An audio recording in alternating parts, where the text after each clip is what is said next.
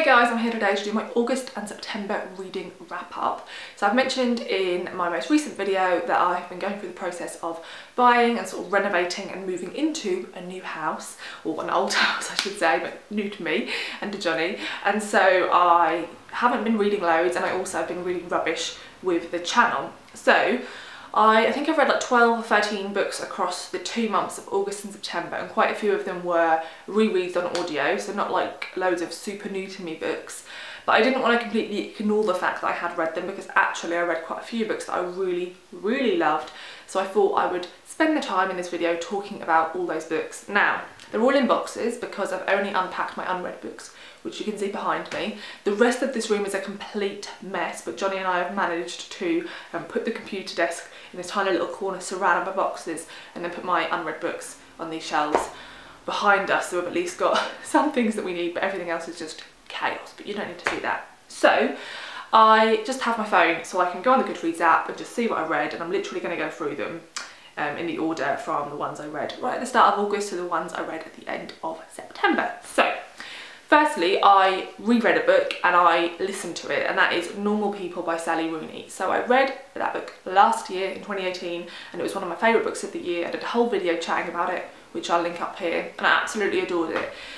And I stumbled across it on, I think on Scribd, on audio, and I thought, you know what, this will be a really interesting one to listen to on audio. And the main reason for that is because, if you don't know already, Normal People, like very simple explanation here, is about two sort of late teen, early 20 somethings who go to school together and then go to university together in Dublin, and they are a girl and a boy, and they have this sort of on again, off again, quite toxic yet filled with love and understanding relationship that you follow throughout the novel. And the audiobook has a male and a female narrator for both of their voices. And I think I love listening to audiobooks when they're narrated by more than one person, obviously when they're done well, but also when it's an accent that is something other than my own.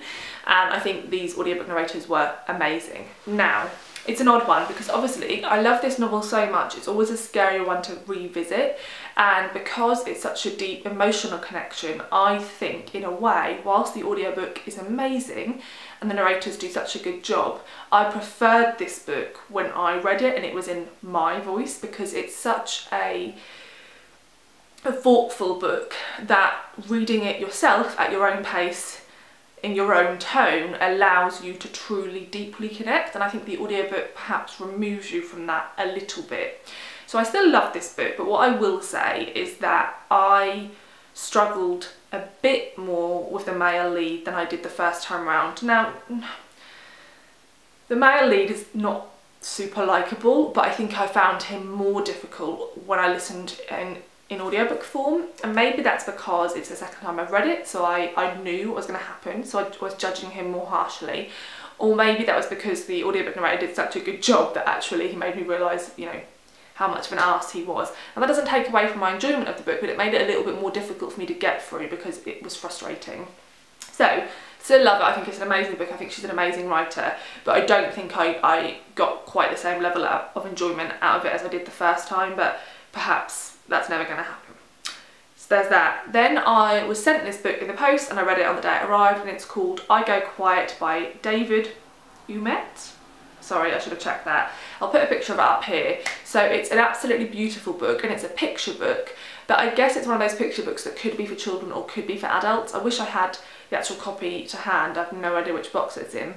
It's about a little girl in this really bleak, depressing world that feels really regimented, and she's quiet, she's an introvert. It's about how she is as an introvert, and she moves through the pages of this book, and they all wear these little masks, and she always looks just slightly different, and she's always on the outskirts of the picture.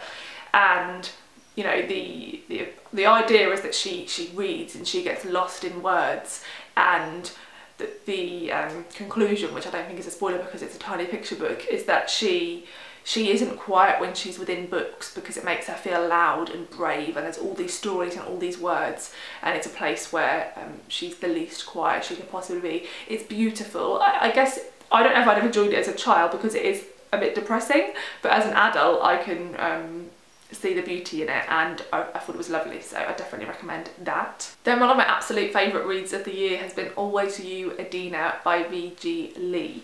So this is a novel that is set in 1960s Birmingham, and we are told the story from the perspective of a young girl called Bonnie. I think she's about 11 or 12 years old for the majority of this novel. And I loved it. So I picked this up in Gaze the Word, and I was drawn in by the rather spectacular cover, and they had a few of V.G. Lee's books there, and I liked the sound of all of them, but I thought I'd go for this one, mainly because you may know, if you've watched my channel for any length of time, I love novels told from a young girl's perspective, and this is the perfect example of why. Now, not everybody would love this novel. This is slice of life. It's really focused on the small details. Not a ton happens, and it's this small family drama. And there's so many things that I love about this. So I love that it's focused on a young girl character. I love children of a certain age, and they tell the story because they don't understand everything you understand, and this is the perfect example of that. So the main driver of this story is that she has an aunt who they call Edina, Aunt Ed, and she is absolutely beautiful, and she's vivacious and loud and charismatic, and everybody adores her except for Bonnie's mother. So Bonnie's mother is the opposite of Edina in every way, really. She's quiet, she's dowdy, she doesn't talk unless it's to be negative, and so people find her a bit tiresome, really. So Bonnie builds her up and builds her up throughout the novel, but we as adult readers see the truth in the comparison between these two women and the complete unfairness of it. And throughout the novel, you're aware that the relationship between Bonnie's father and her aunt is not normal, and the way her mother is expected to deal with that is also not normal. And as the novel goes on, you find out more about Aunt Edina, and I'm not going to spoil any of that. There's a lot more that I could say, and I'm not going to say it because I think finding out about her, the character, is such a wonderful journey to go on yourself. And as you unravel all this stuff about Aunt Edina, you find out more about everybody else. You find out more about Bonnie's mother and father, her grandmother, her uncle, her cousin, and it's just a beautiful story. It's an amazing it encaptures working class family life in the 1960s.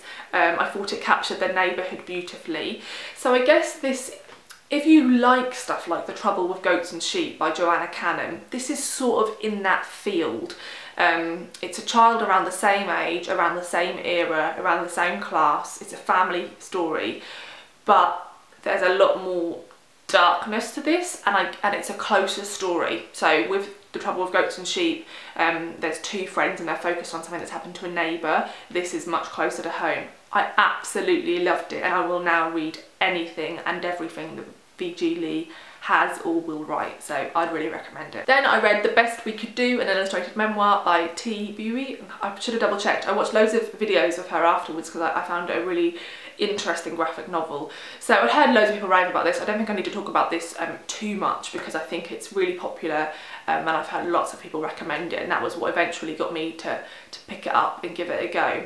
So this is a memoir. My favourite type of graphic books are memoirs. I think it's a beautiful way to tell your life story. And this focuses on the author's family's history of how her and all of her siblings were born in Vietnam and how they moved across the US with her parents, and she really dives into her family's history and what happened before she was born, how they met, and she goes back into loads of things she didn't necessarily understand as a child, and I thought it was really well done. I love the colour palette. It's sort of browns and oranges, all that sort of tones.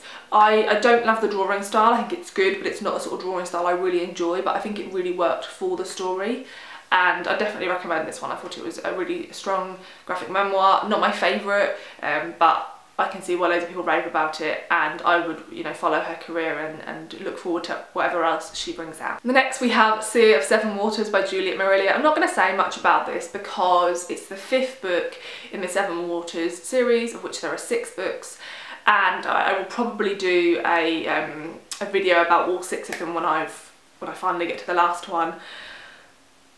yeah, I mean, so I guess each story is a standalone historical fantasy romance story, and the first couple were amazing, and then the last couple have been and then this one was bad, like not very good at all. I almost DNF'd it. I carried on because it was audio and I was like, I might as well just finish it, but it's not great, and there's part of me that thinks I maybe, it's hard, isn't it? And I never know what to recommend because ultimately it's other people's decisions, but when you're reading a series and you do read them all and you realise that actually if you'd stopped on the second or third book in a 6-book series, then all you'd have remembered was greatness and you'd have had a really wonderful relationship with it, then maybe that would have been the better option.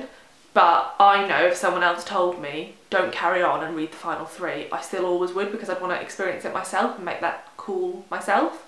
So I wouldn't say that to others, but I think just be aware that in my mind the level of the story making sense, the main characters being well developed, and just everything, the pace, the writing, everything suffers in the later books. So I'm hoping book 6 will be, you know, a step up from book 5, but yeah, I didn't think it was very good, so there's that one. Then we have My Brother's Husband Volume 1 by, let me double check, Gengorah Tagame, and I heard loads of people talk about this one and my library had it, so I got it out and I read it in one sitting of an evening. And you know, I enjoyed it. I gave this one like 3 stars, I think. It's enjoyable, it's fun, it's nice, but it's not doing anything groundbreaking, I don't think. And perhaps I can see why it's really important in the country it is from. But I guess as a British reader, it's not so sort of so much a big deal. And actually the themes it tackles quite lightly. And it's not too challenging, I don't think. So it's enjoyable, it's nice, but I don't think it's anything like absolutely spectacular.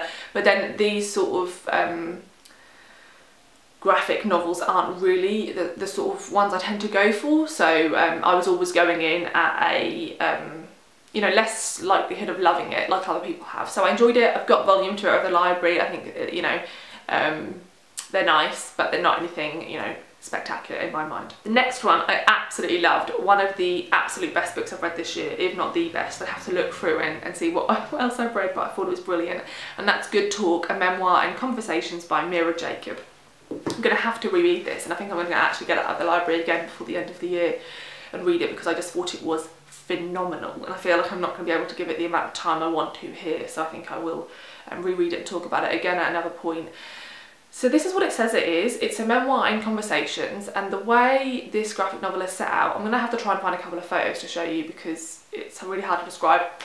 So the backdrop is always actual photos, and then what the author has done is she's drawn like dull cutouts of herself and all the people in her life, and she places them over real things or real photos or maps, things like that, and then takes a photo of it.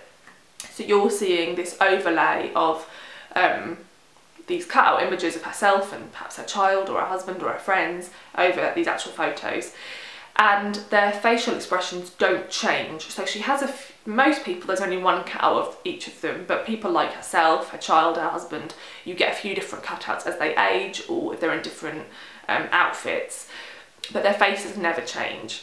And I thought that was brilliant. So this book is about difficult conversations she's had with the people in her life, mainly to do with race and how that affects her life and how she views the world in lots of different ways. So a couple of sort of 3 big themes, I guess, of that is that her family moved over from India, and she has always been very much aware when she goes back to visit her extended family in India that they find the tone of her skin unattractive, and they make racist comments about it. So she's very dark skinned, and her family make her aware of that, and they will say things in her earshot that she's never considered before, that things like she's going to find it difficult to find a husband who'll have her, she's going to have to take what she can get, oh, she's such a beautiful girl, it's a shame about her skin, things like that. And her parents don't feel this way at all, and so when she tries to have conversations with them about it, it's difficult because they're trying to shield her whilst not really explaining the reasons that her extended family feel that way, and and in doing so, in not having those conversations, I guess it makes her feel alone in the way she feels. So that's one example of what goes through the book. Another is that her son has her as his mother, and then his father is white Jewish, and so he's sort of conflicted about whether he's brown or white, and he sort of comes across Michael Jackson's story and becomes really obsessed with Michael Jackson, and starts to ask her a lot of questions about what race Michael Jackson is, what that means for him, and when lots of things happen with Trump. Her in-laws vote for Trump and she finds that really difficult, and she tries to have conversations with them about it and how that makes her feel, and they just won't. And her young son knows about that, and it makes him think that maybe his grandparents don't love him, because how can they vote for somebody who doesn't like brown people when he himself is brown? It is amazing. It's so raw, it's so honest, and as well as being just intelligent, articulate, fascinating, it's also hilarious in a really horrible way. Now, some of my favourite non-fiction, thinking of things like The Inconvenient Indian by Thomas King, are the same in that they're so intelligent, so articulate, so devastating, but yet caustically funny, to the point where you're smirking at something or chuckling at something that's vile. But the authors managed to do that, to bring you in a way where you get these moments of humour in an otherwise sad book, but the moments of humour also make you feel shit, because they make you feel sort of hopeless. And this book isn't hopeless. The way it ends, she pulls it together. I just think everybody should read it. I think it's the way it's set out is like the best way a graphic memoir in my mind could be set out. There's no better way she could have done this. And I just thought it was brilliant. And I've since got one of her novels out from the library, and I'm hoping to pick that up soon, and I just think everybody should read this, so please do. So the next one I'm going to talk about is The Tricking of Freya by Christina Sunley. So I've owned this for quite a few years because I bought lots of novels that were set in cold locations and just haven't read most of them. I'll link that book all up here in case you're interested. And I finally got to this one. And it's one of those books that I did enjoy, but I think I won't really remember much about. And if I knew that Christina Sunley had another novel out, I'd probably pick it up if I thought the premise was really intriguing. If I thought the premise was just like alright, I probably wouldn't be desperate to pick it up, because I didn't think her writing was amazing. So I enjoyed it, but maybe not, like I don't know if it's like a 4-star, it's probably somewhere between a 3 and a 4. So the main premise of this, and there's loads of things I'll say about this now which make it sound like a book I could love, so I don't know what quite made it not so spectacular.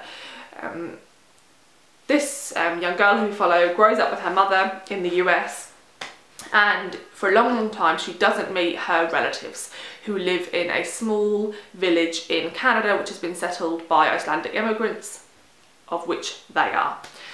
And so when she gets to be around 11, I think, she actually finally meets them, and her aunt Birdie is sort of obsessed with her, and she becomes absolutely obsessed, infatuated, in love with her Aunt Birdie. And we know as adult readers that her Aunt Birdie isn't quite as amazing as she thinks. Sounds a little bit like Always You Edina at this point. Something rather tragic happens which changes the story, and we know she's telling this story as now a woman in her late 20s who's going back, having not been there for many, many years. And we know she's on the lookout for a cousin she believes she has, and she's trying to look into her aunt's history to try and find out who this cousin is. And she's writing the novel as though she's talking to the cousin, as though you are the cousin. So there's parts of this novel that are set in this small village, there's other parts that are set in Iceland, and there's lots of Icelandic history involved, lots of characters who have a real tie to the history and the art and the culture of Iceland, which I enjoyed all of that. I guess what I didn't love, I think the actual plot, I feel like even from what I've just said, which is literally the blurb, you could probably figure out the plot twist. But I guess that doesn't take away from it. But so yeah, I enjoyed this, but I don't have a ton to say about it. Okay, so my battery just died, so I have no idea if it looks different now, like the camera's shifted, so sorry if it has. So the next one is Almost Love by Louise. I got this one out from the library, and I read it in like 2 sittings, and it's an odd one, so you probably know what this story's about. We follow a young woman who has been in a rather toxic relationship. She's now in a good relationship, but she's looking back on that toxic relationship where she was seeing a man who was a bit older than her and who kept their lives very separate. So they only ever met in hotel rooms for sex. He didn't treat her very well at all, and she always thought there was going to be more from it. And it's just really about this toxic relationship. And so you have moments in the present where she's with her new partner, and you have moments in the past where she shows you how she really lost everybody because of the way she became infatuated with this man. So it's quite a dark novel, it's quite bleak. And it was an interesting one. So I found it a massive page turner. I read it in 2 sittings, and I really wanted to finish it. And I found it interesting in that the main character isn't likeable, but obviously you sympathise with her because of what she's going through. But she treats her friends and her family horribly. She comes across as really selfish. There's certain moments in their lives when they need her and she just doesn't care. She doesn't have the energy to connect or to give anything back because she's so focused on what's happening to her. So it's hard. I did sympathise with her, but I saw some people's reviews where they said they really couldn't connect to the novel because they so disliked her. I don't think because I think actually, initially I thought what I was going to get from this novel was that she's selfish and like that because of this relationship, and actually I don't think that's the case. I think she was always a little bit like that, and there was a couple of really interesting conversations she had with her partner's mother about that, which were quite harsh, but I found really, really illuminating. So I enjoyed this. I enjoyed it more in the moment, but I think when I'd finished it, I was sort of left thinking, okay, that's done. And I think it's done what it set out to do, but I don't think it's done anything really new in that type of story. And I just don't think it really pulled together brilliantly at the end. So I think it was, yeah, I think it set up all the building blocks to be great. And then I don't know how it could have ended, but I don't know, I just felt like it fizzled out a little bit. So I enjoyed it, I sped through it. I will read more of her books. I've actually got another one of her books out from the library. This is the sort of book, had I read when I was about 15, 16, I would have absolutely loved. And actually I did read a book that was sort of similar to this when I was that age, called Mr. Perfect, I think it was called. I'll see if I can find the cover and put it here. And I read that book so many times and I was obsessed with it. It's quite a similar idea.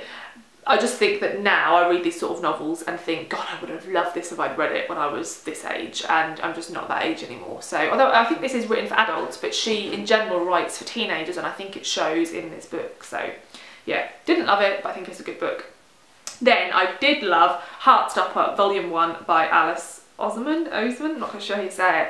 So I had heard a few people talk about this and I checked, my library had it, so I reserved it, and it took ages because I think everyone must be loving it, rightly so. And it is a graphic novel about an all-boys school, and we follow one character who is openly gay and is also very much liked. So after he sort of came out as gay, lots of people turned against him, and then now he's just really popular, everyone likes him, and he is invited to join the rugby club at school and to join the rugby team by this older, really popular guy, and really sort of stereotypical masculine guy. And they start to get on really well, and it's just really watching that friendship and possible romance develop. And it's just a really quiet story about that. A couple of small things happen, but mainly it's to do with what it's like to come out as gay in that sort of environment, and what it's like to present yourself as a straight person and to be friends with a gay person, and how teenagers deal with that and how they feel it gives them the right to assess what your sexuality may be. And it's just beautiful. It's not loads happens, but it's just a lovely warm story, and I found whenever I was turning the page I was smiling, and even talking about it now I'm smiling. And I've been waiting for ages for volume 2 to come on to my reserve shelf at the library because there's a big queue. But I really enjoyed it, so I definitely recommend it. I just think it's really heartwarming. Then I re-listened to Harry Potter and the Philosopher's Stone. We were doing lots of decorating and I just wanted something to listen to. Bloody loved it, and I'm currently on the Prisoner of Azkaban, and just, yeah, I'm really liking listening to them now we're in the new house, because I think it's really grounding me in this being home by reading Harry Potter. So that's lovely. And then right at the end of the month I decided to pick up another book by the author of Heartstopper because I really enjoyed it. And I picked up Solitaire because I knew it was about the sister of the main character in Heartstopper. So I again read it in 2 sittings, and I sort of wish I hadn't carried on. To begin with, I was like, this isn't, I don't think she's as good in novel form. Like, obviously graphic novels there's way less words and she's just not so good with all that. And then I just carried on, and actually it became a real mess of a novel. It's about, we follow this teenage girl at school who hates life, is really depressed, isn't particularly nice, to be honest. She's quite selfish and focused on, she's quite cruel and judgmental towards people who are her friends, which is odd. And she sort of builds this relationship with these 2 guys, and there's also this online blog called Solitaire which keeps sending her private messages, and she's trying to figure out what's going on there. I didn't care about Solitaire. She'd do really odd things, like she'd have a really great day out with this friend and think, God, this is a really great friendship blossoming, and then you'd be like, okay, the next chapter's obviously going to be them seeing each other at school the next day and like the relationship continuing to develop, and then she'd just ignore him for days and there'd be no real reason for it. Like I don't feel like the author really articulated why the character was doing that, and that happened loads.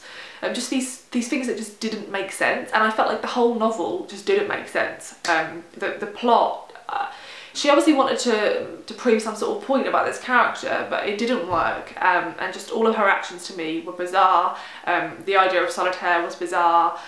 You got this big reveal at the end, and then like 10 minutes after the reveal, like someone who really should have been in a lot of trouble, it was just like, whatevs. Yeah, odd. So I might try another one of her books, because actually I've looked into the plot of the others and maybe this was just the wrong one to go for. So let me know if you've read lots of her books and you think I should still try another.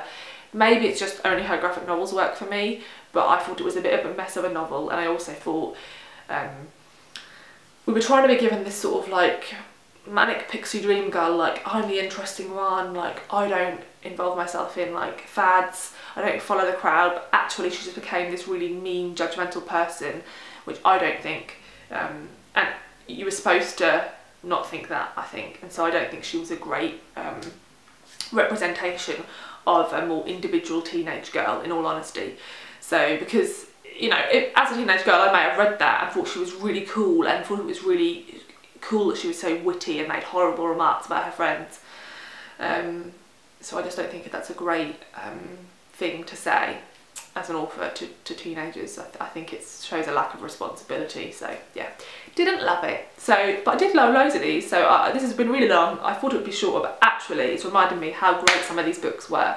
So do feel free to chat about them down below and let me know if you've read any of them, and I just yeah, love to know your thoughts. And also always feel free to recommend me books about young girls or graphic memoirs, because I love both of those things, as you probably know.